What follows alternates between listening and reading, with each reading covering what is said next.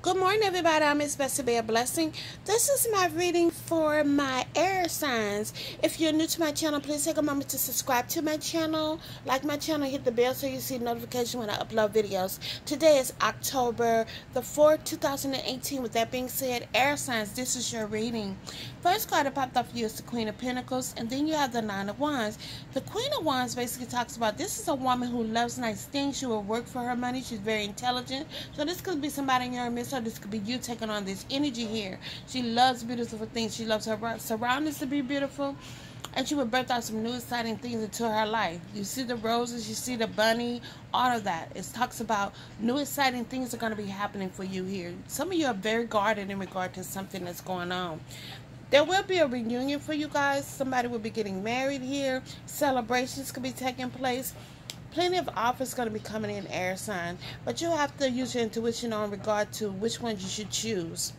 The Four of Pentacles is saying that some of you are holding on to your finances a little bit too tight. You got to let your finances circulate. You got to give in order to receive. Hello, somebody. With that being said, financial increase is definitely on the way because the Wheel of Fortune is turning in your favor. You have the Five of Wands here. So it's saying there was some type of competition that took place here to be in regard to somebody's heart, because somebody got their heart broken here. Somebody's feeling very disappointed, very hurt.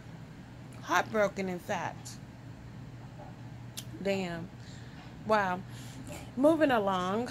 Some of you could be bored here, thinking about one thing, but you're deeply in your emotions in regard to this one thing. Maybe somebody's on your mind, and it's just weighing heavy on you. As you can look at her, she's looking at the water. The water's full. The water's turning, but yet there's the one thought that's in her mind. Definitely you're needing clarity here with the Moon card. You need clarity in regard to some things that are going on in your life. And with the Moon card here, it's going to highlight all that. All the lies, all the deception, all the deceit. Anything that you need to know, the Moon's going to highlight. With that being said, my air signs, this is your reading for today.